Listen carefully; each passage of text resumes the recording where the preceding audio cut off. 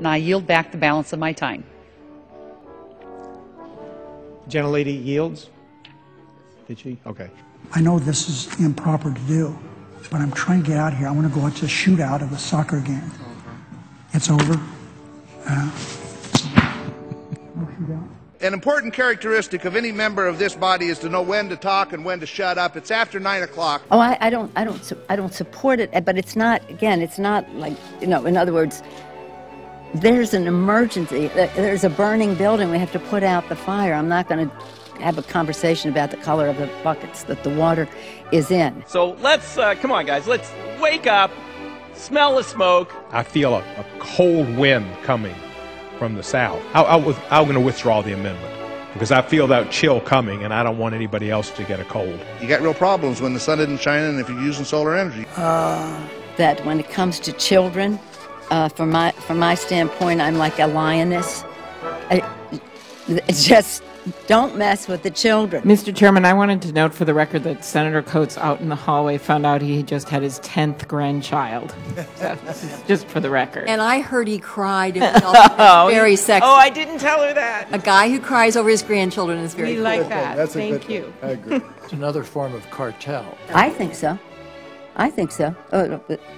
I think so, yeah. As a USC alum who spoke with Pat Hayden just before this hearing, I'm pretty sure that we usually watch the Trojans beat Notre Dame on NBC and not on ESPN. First and foremost, we probably should start by pronouncing our state the way the people in Nevada say it, which is Nevada and not Nevada. These are the times that try men's souls. I would be glad for the members of this body to enroll in a science class.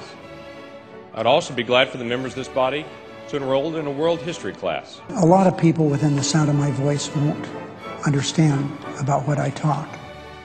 And that is having an emergency brake or a parking brake on a car. This is not about piglets. This is not about weather. This is just law. It used to be standard procedure. You would pull that out and 99% of the time you would remember to release it before you took off. But sometimes you would forget. The bishops talk about baby Jesus. And that car would still go forward, but it didn't go forward very well. In fact, you know, it could start smoking. Oh, I forgot to turn that off. So, emergency brakes, what does that have to do with us here this morning? I'll share with you every once in a while the chairman and I agree on something. I call that lightning in a bottle. Maybe it's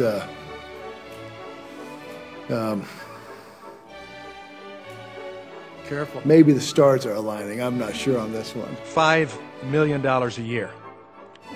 Now, my amendment would simply prohibit funds from going to this misguided. I believe at this time we're going to have a colloquy with Senator Brown.